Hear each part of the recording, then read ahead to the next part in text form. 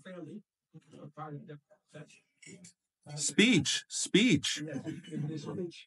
This is not my area of expertise, and I do a lot of speeches, a lot of lectures. And this is family speech. So I simply do that.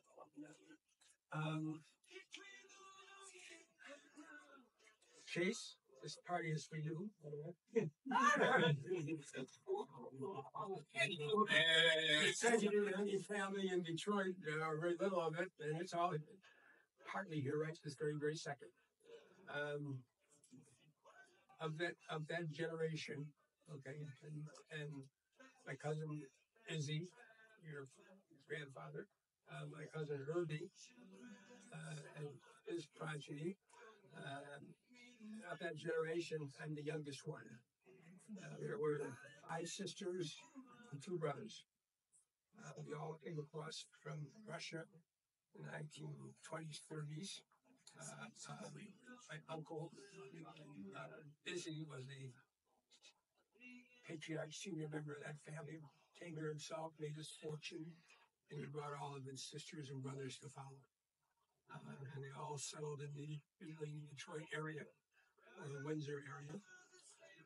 My Auntie Mary was the oldest woman, married Uncle Nachman, had 3 kids. Sharon, you have to correct me as I go along. Had 3 kids. A lot of them came here illegally. A lot of them came here illegally, yeah.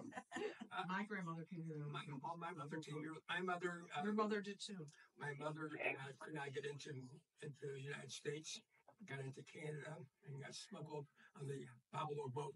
Came in on the Canadian side. Found my husband, formed and married to get his citizenship. That was my father, Jaime. My uncle. My memory of this is going back now 60, 70 years now. My Auntie Mary had Uncle Nachman, had a delicatessen on downtown Detroit. Had Norman, Leon, Rosie, and Albert. Just to clarify, he also had the pastrami on that day. Yes. And they've all passed on. Is that how we got There was another. Yes. Oh, that's good. One was like institutionalized. No story. Merkel. Norman, there was Norman. What? Is that what it's Martin. These are your roots. And then there was my Auntie Anne. Martin was the one I thought he was actually deaf, and they thought he was disabled. I heard he was dyslexic. And I heard that's where Martin Place Hospital came from.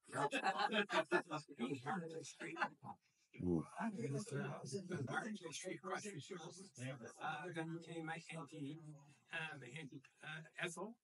She had 5 daughters: Gloria, Cronny, Lucille, and the twins, and Miriam.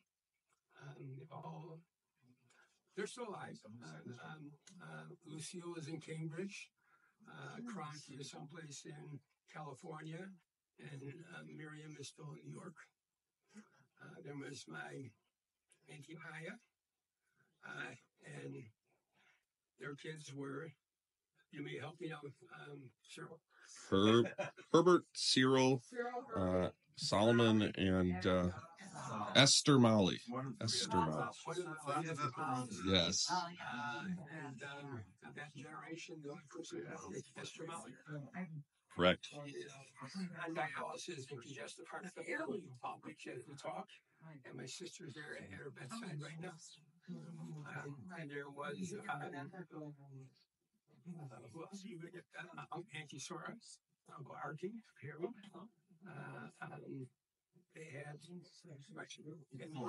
they had Myers, Claudia, Izzy, Esther Molly, and Esther Molly. Another Esther Molly continues to. There's polyester.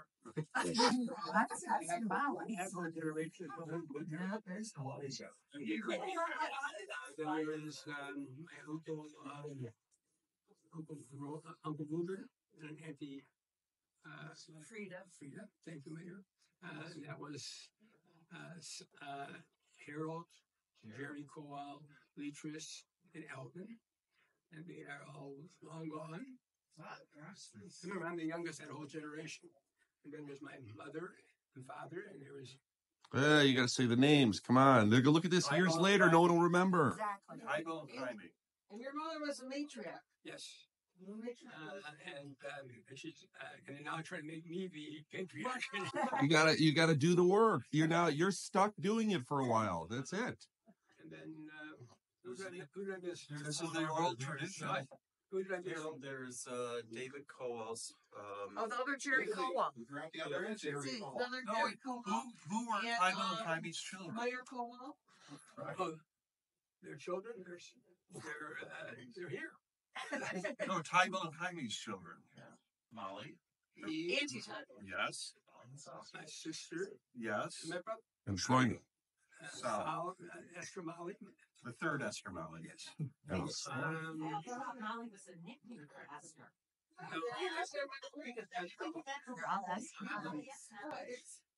Did I get everybody? Did I miss Jeffrey? Did I miss anybody? Jerry Kowall and You ready? Alvin. no, the other. The other Jerry. Izzy Kowall. Right. He was One L. He was the one that brought everybody over here. And Jerry Kowall and Mayor Kowall. I mean, the only one that's alive, I think. And Jerry Kowall. Wait a minute, I didn't hit the record button. Can you start over? Once more, easy, and Molly should have been doing I agree. This is her job, not my job. I'm subbing. subbing. I'm a generation down. I know You have to hold it together. the names of all the people. There's not a lot like guys. That is rules. Again, I'm the young. Well, thank you for doing and bringing all of us together like this. This was very nice. Very nice. Well, I'm able to take the next generation down. Keith, where are you? Right there. Discuss the Goldbaum clan. Oh my God, I'm on the spot. What do you want to know? Meyer Goldbaum's Kids. Okay, so Meyer Goldbaum's kids. Yes, Okay. sir. Okay, so they're Alan is in Vegas. Honestly, not doing real well. Brianna is in Vegas. Her husband Bob just passed away about 2 weeks ago. Let me think. Who else are we talking about? Ricky, Elliot, whatever his name was. This was, by the way, part of the family. Everyone had two names, and you weren't sure which one to use. Yeah. There's Richard Elliott. I think he lives in Myers' old place in Hollandale, Florida. I'm not sure what he's up to these days. Ian, retired. So Ian's the one that I talk to the most. He's a podiatrist down in Delray Beach, Florida. And his big thing now is flying. He flies around in his new plane that he just bought. Let's see, did I miss anyone? Oh, Stuart Avery, who used to be a Goldbaum, but didn't want to be a Goldbaum anymore, and he changed his name to Gold. He's now only Stuart Gold. He lives very close to me, but he's like a hermit. He stays up all night, sleeps all day, and I don't know what he does. He writes books like about frogs and things of this sort. Yeah, And let's see, who else am I missing? What else is here? So, okay, Sonia had, as you know, 3 kids. Michael passed away from congenital heart disease, and he refused to see any doctors. Anyone in this room probably could have fixed him up, but That's why he never came to any of the parties. That's right. So he passed away young. And then there's Alan, who I see regularly. Alan lives in Toronto, and he has a place in Palm Beach, Florida, which is where I see him a couple times every year. Okay, Facebook does it for everyone. Except for Keith. Yeah, I'm the only person not on social media. Anyway, so Alan, let's see, go through the list. Oh, unfortunately, there's the other one. There's Honey Robin, who is somewhere in California hiding out. Rhonda's the only one I know that talks to her. Let's see. I mean, do you want to go down further generations, or I guess maybe we'll go to Esther Molly, the other Esther Molly. Yeah, the one that buried a couple of husbands before she checked out herself. That's what it is on her tombstone. Yeah. No, I wish I had a picture. That was facial time. Yeah, so Molly Silvershine, that's the one, yes. So yeah, she passed quite some time ago. She left us 2 kids. Moshe is still in Israel, in Jerusalem. I talk to him regularly. And then he has an older sister, Barbara, that's in Nashville, Tennessee. And she has 2 kids. And Moshe in Israel has 2 kids. One is married. And let's see. Tell us about Izzy's kids. Which is he? How is he? Oh, my dad. Well, I think I'm one of those kids, am I not?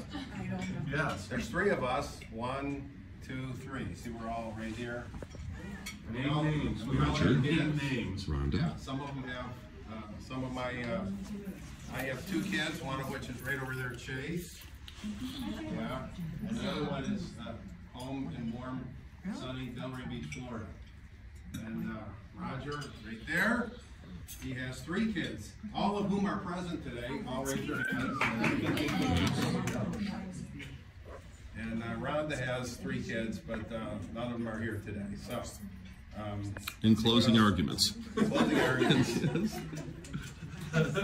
In conclusion, Stephen always wanted me to turn it in. In conclusion, I would have to say that every time, I just told you guys this, every time I visit my personal internist once a year, he goes past the 11.2 minutes he's supposed to spend with me and spends about an hour talking about how he was trained by Harold Margolis at the old Martin Place Hospital. And he told me lots of Martin Place stories. So I don't need to come here to know everything. I can find out. I really missed being in that older generation. I have a feeling it was way more colorful. Am I wrong? Was it way more colorful? Grass is greener on the other side. You're right, I like this generation. There was more trouble in the old days, that's true, yeah. More trouble, but more color. So tell me what else I'm supposed to say. I don't want to overstay my welcome here. That's it. You did great. Okay. Better than we thought. Much better than we thought. Switch over to the Mendelson clan. Stand up. No. I know I got old. I arrived. All right, so you had my buddy Mendelson, my Zadie Fred. They came down. They had Herbie. They had my Aunt Molly, my Uncle Sal, Cyril. and Cyril. So my family, my dad had Diane, who was his favorite daughter. There's no doubt about that. Who was his favorite son? So there was me. There's Jeffrey and Stephen, who's behind the camera for good reason. We all became physicians. We all had the privilege of living close to my parents, all in Huntington Woods, and extended something really magical that was there. It started initially with Leon, who had the first house in Huntington Woods. It was a very attractive neighborhood. Sharon was always interested in moving in there, and then she started the next generation of everybody moving in. I didn't say you had to buy expensive houses. She did say you had to buy expensive houses. Don't listen to her. But at one point, a great percentage of our family was living there, and it was a really golden magic era. My parents ultimately lived 4 houses from Stephen, who lived 2 houses from Diane, who lived around the block from Jeffrey, and I lived about 6 blocks from here. And our families grew up. All the kids were great. Here today is my wife Lauren, Jeffrey and his wife Ann, Diane and Don, and Stevie and Alice just arrived here. So our families continue to expand in the medical world and whatnot. I was going to say, so now you got to cover the Sal thing, and then we have Sharon cover. So there's the Sal thing. Yes. I don't know if it's necessary to cover it. Hey, My come dad. on, you got Sal Mendelson. Tell him. Sal Mendelson. My Uncle Sal passed away when he was just turned 65 or so. Yes, I think you could see the youngest of that generation. He was 2 weeks older than I was. What? Pardon? Your mother breastfed both of you. Yes. So this is color commentary by Sharon. I mean, we grew up together. We saw all the fights, all the things. He was my best friend. We were the youngest of the younger generation. When they were all doing their things, we were in the backyard playing. They were having fun. Once in a while, 1 or 2 of them would get in trouble. Now and then. Sal ultimately found his way out to California. My dad was devastated when Sal passed away because his whole life he was Sal's advocate and worshipped his ability to fix and do things. And whenever Sal got in trouble, my dad was always there trying to help him recover him and protect him. Problem with Sal is he got mixed up in the horses.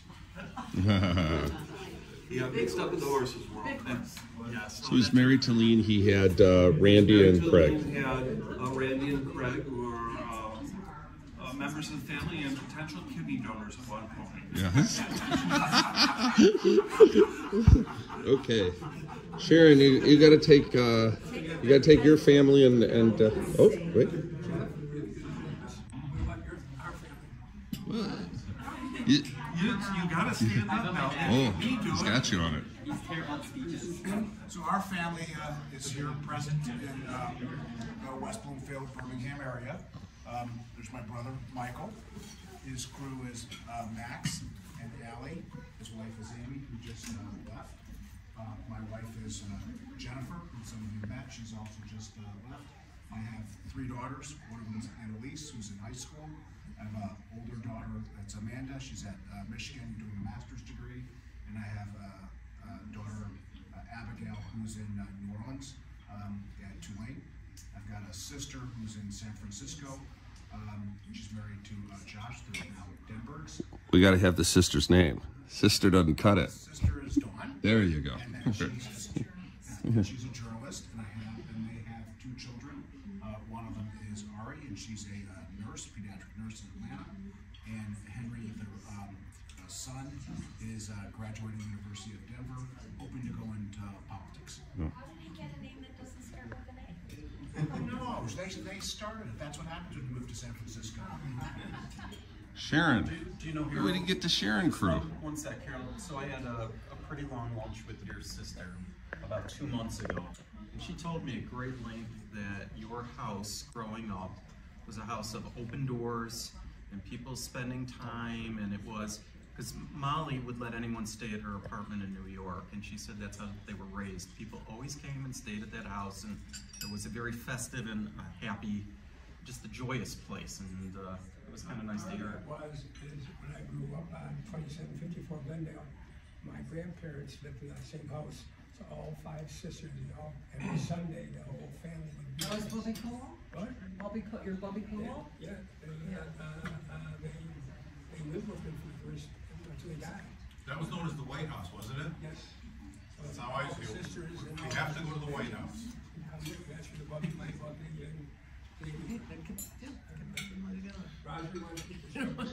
When you get your mother's Cyril. Come on, and Molly. My mother was Cyril Lois Mendelson Cooper. She, family of the generation, you guys kind of might have known her.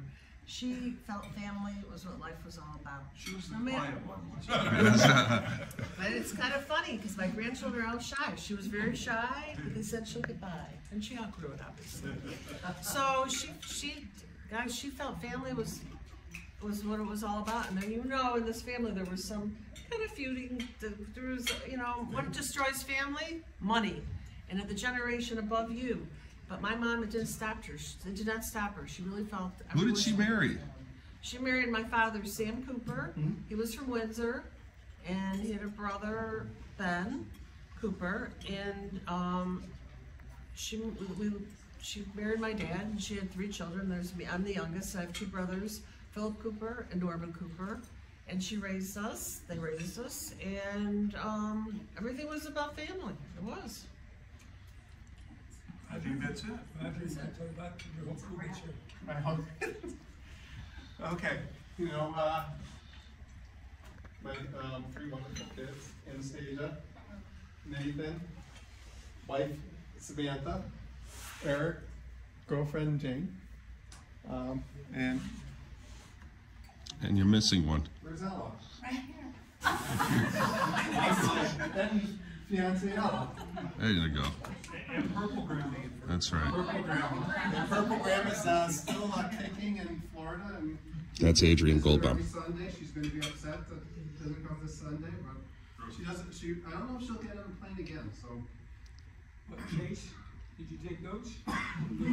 It's all right. I got it all right here. It'll be up on the YouTube channel before you know it. This is a new Goldbaum that I created a couple of years ago. She doesn't want This isn't the Goldbaum. This is Charlie Goldbaum. She has Hey, Charlie. Charlie Goldbaum over here. Very new Goldbaum. 3 months old. Who's that? Carter. That's Carter Goldbaum. Chase, this is your family. Yeah. You got more, but they're not. I learned so And much. my wife Cory, of course, is another Goldbaum. All right. Anybody else want to open up Let's eat. It's enough talking. I can't keep track of it all now. Good practice. Yes. Good dry rod. All right. His neurological issues. So did Aunt Molly.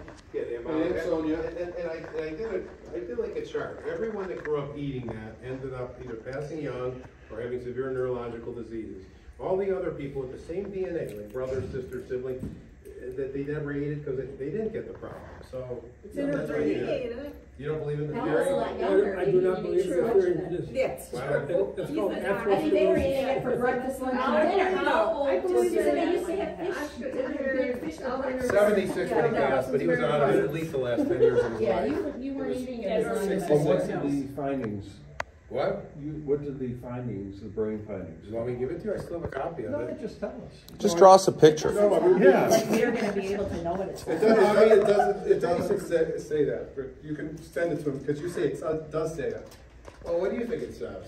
I don't know, I have to reread it. It says basically he's dead because his brain has been removed from his head. I know that. and not very good.